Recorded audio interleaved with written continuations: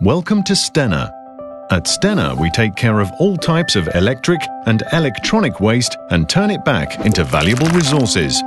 Recycling requires innovative technologies and know-how. Being one of the leading electronics recyclers in Europe, we can offer the highest recycling rates in the business thanks to state-of-the-art processes. Put on your helmet and safety jacket and let's start our visit to one of our home electronics treatment lines. For us, safety is top priority.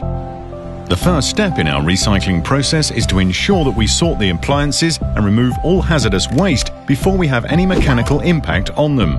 For example, on a personal computer, batteries are the most common hazardous waste component. Other examples of hazardous waste that we remove are oil, lead, asbestos, capacitors containing PCB, and toners. At this stage, we ensure that hazardous material will not end up polluting the environment or our final fractions. All decontamination is done according to current legislation and WEEE standards. The LCD screens have lamps containing mercury and therefore must be treated separately and transported carefully. The next step in our treatment process is the innovative and specialized precious metal and plastics recycling. Here we recover valuable metals and plastics, turning them into valuable resources.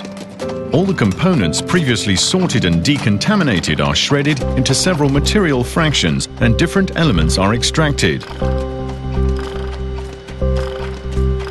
A specialized magnet drum is then used to separate ferrous and copper from the other fractions. The copper is then separated from the ferrous by hand.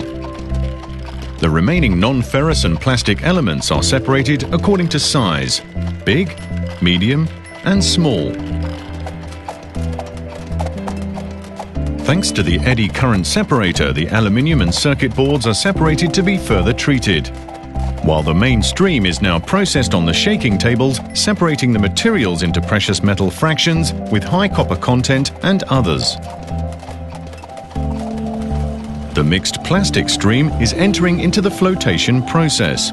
They are now placed into a liquid with controlled density. The plastics that are more dense than the liquid will sink, while those less dense than the liquid will float.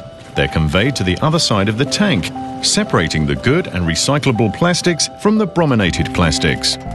Let us come back to the aluminium and circuit board stream, extracted by the eddy current separator. It's now going through the optical separator, which scans, recognizes and separates the material based on its color. Here, the printed circuit boards that contain a significant amount of precious metals are separated from the aluminium. We're about to conclude our plant tour now. All these fractions are well separated and ready for a new life cycle.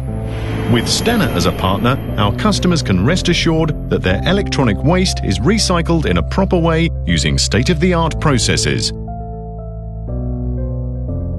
Thank you for visiting Stena.